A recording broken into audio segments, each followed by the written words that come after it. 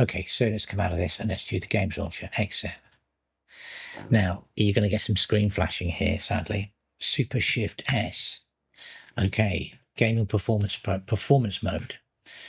And the new version, I'll do the March version of the weekend. You can choose your monitor and then it should launch with all the toys. Going to do it?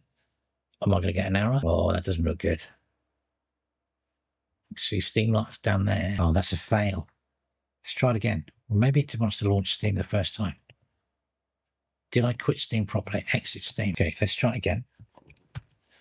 Use previous configuration. There was an error. Steam's launched there, but it's not launched into GameScope. Oh, that's annoying. Try it again.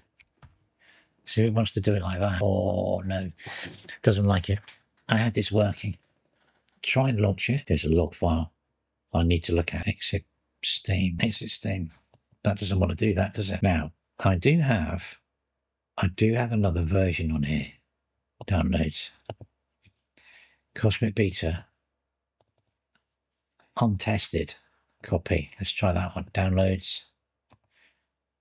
Paste. Let's bring up a terminal. Don't know where I got to with these. Try this one. This was version 7 and it says untested. Sort of untested. Right, here we go. It was missing something. Ah, this is the one. It's got 2 extra tools built into this. See, I'm having problems internet because when I was trying to work through this, it wouldn't allow the mouse to work properly. Waiting for headers. Here we go.